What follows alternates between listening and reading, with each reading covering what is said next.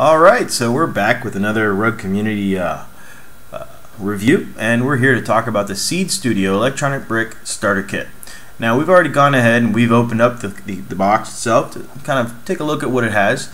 And we asked, as you look at the review, we took some pictures of all the things that are individually packed inside of this. Now, some of the things we plan to do is a series of experiments. Now, just to start off, I already have some things assembled here because we were tinkering around with it just to see what we're getting into. But basically, what you're going to have inside the kit is what you see here. So you're going to have a series of cables. These cables are going to be used to connect all the different sensors that come with the kit. You're also going to have an LCD screen like this one here, and with a cable that comes with it, which is easily mountable to whatever you need. It has mounting holes here, here, here, and here. So you can do a number of experiments with this. This is going to be a shield that will be used with one of the Seeedstudio Arduino compatible microcontrollers. In this case, we're using this one here, which has been mounted onto an additional plate which does not come with the Seeedstudio Electronic Brick Starter Kit, but we've mounted on here a Seeedstudio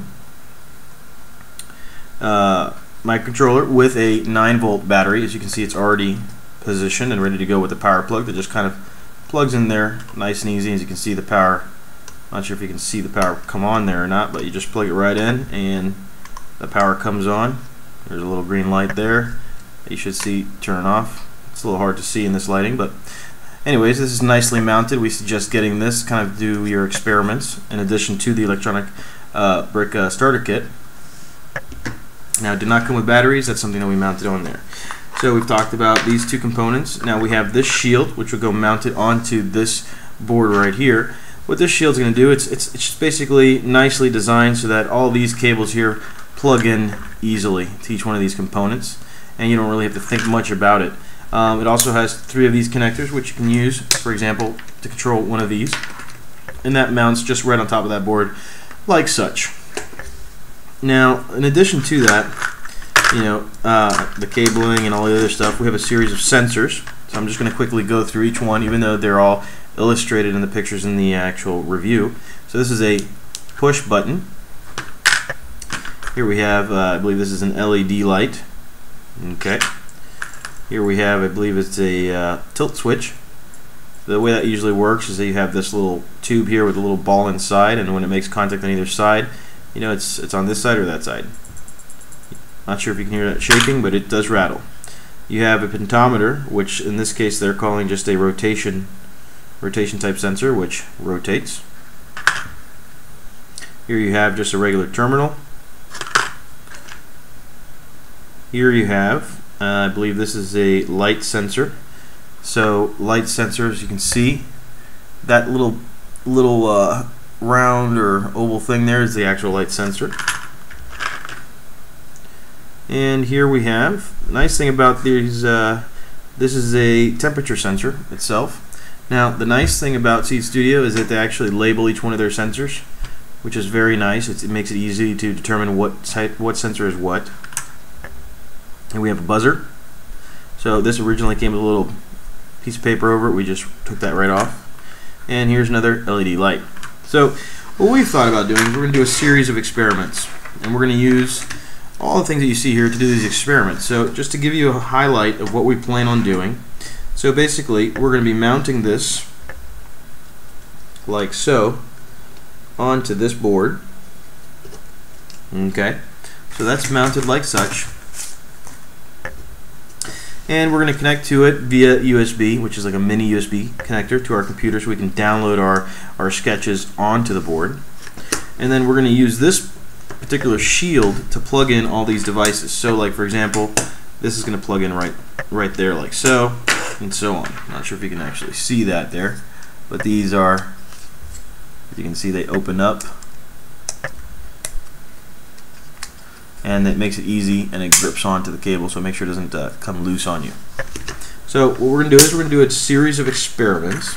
So what kind of experiments can we do with all these sensors? Now, they gave you these sensors so you can kind of tinker around with all these things and get familiar with all the sensors and all the devices that they have that you can connect to the board. So you can come up with your own type of projects and expand on this. Again, this is just an introductory, so it's a starter kit, nothing more. But you can do some pretty sophisticated experiments and things with it to get you going, and then later use this same platform to expand whatever projects you might have. So let's start off with kind of looking at a few things here. So I'm going to kind of just move some things around.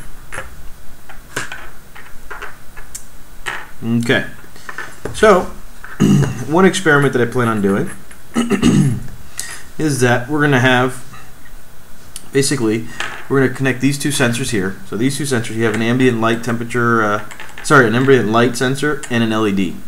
So what we're going to do, and then we're going to have this pentometer. So what we're going to do is actually use a pentometer to adjust the brightness, hopefully, of this LED. Let's see if we can do that. And adjust that. If we can, that'd be great. If not, it'll just be like an on and off for us. And then we're going to have this ambient light sensor kind of sitting over it like so. Just like this. So that way it's directly over the LED. Now what that's going to do is going to tell us basically it's a sensor reading from the ambient light sensor. And then what we're going to do is we're going to output the results to the screen here. Okay, so that's one experiment we plan on doing. Another one that we plan on doing is taking the other LED and using the temperature sensor to determine if the temperature rises or lowers or whatever when we turn it on.